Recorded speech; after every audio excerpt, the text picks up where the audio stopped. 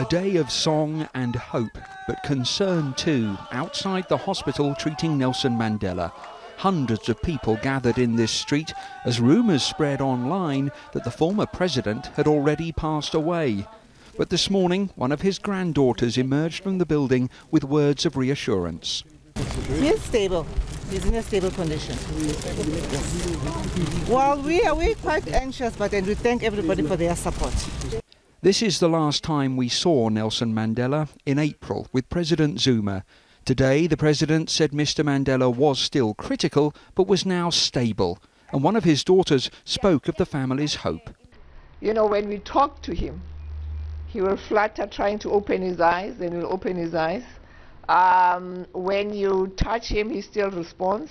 And I think for us, as his progeny, as long as Tata is still responding, when we talk to him, when we touch him, I think that gives us hope. You are Alpha. For those in the street waiting for news, it is a mixture of hope and resignation. We are here to really pledge for his life that we still need him. God must grant him mercy. I think it's time for us to let him go. I think now he suffered a lot. If he will die, we will all accept that. But it will be a very painful moment to these people.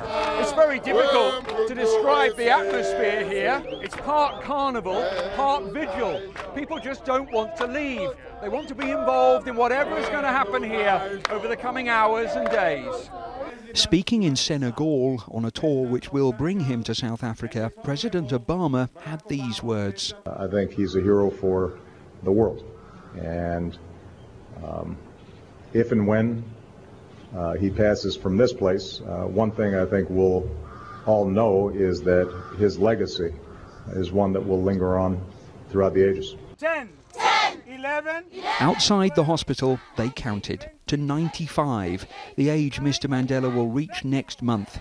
And then, in the hope he will see that birthday despite his condition, they released 95 balloons into the sky.